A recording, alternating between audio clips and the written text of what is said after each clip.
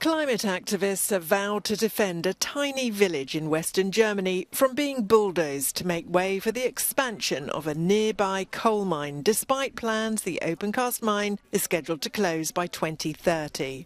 Thousands gathered from across Germany for protest training and then a demonstration in the hamlet of Lützerath, west of Cologne.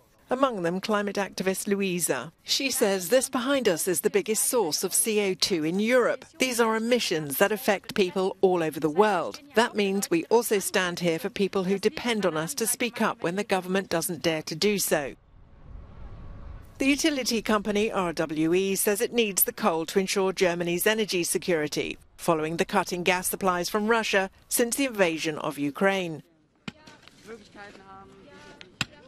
But environmental groups argue that this would create vast amounts of greenhouse gas, which would make it impossible for Germany to meet its commitments under the 2015 Paris Climate Accord.